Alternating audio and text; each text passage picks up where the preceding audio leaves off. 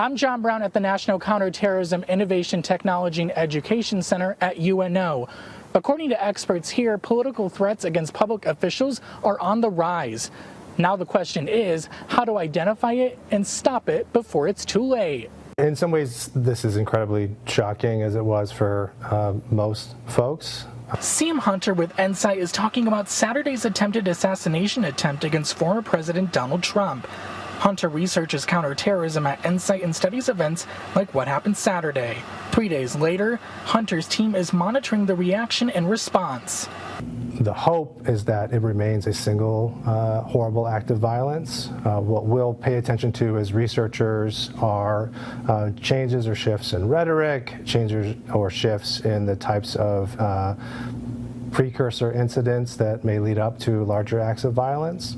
Professor Elizabeth Tice Morse has been teaching political science for decades and calls Saturday's incident concerning. She says the start of a solution to Saturday's incident is to understand what civil dialogue means for the nation. So I think all of us who are opposed to violence, whether you're a Democrat or a Republican or an independent, needs to take a step back. And part of that is that we need to learn how to respect people who we disagree with. According to the Polarization Research Lab, those under 30 support partisan violence at a rate 3 times higher than those over 30. Hunter says it's too early to determine the shooter's motive on Saturday. But ultimately, as academics, we'll also sort of deconstruct what happens in the months and years to come to better understand the underlying factors that drove it. Near 72nd and Pacific, I'm John Brown.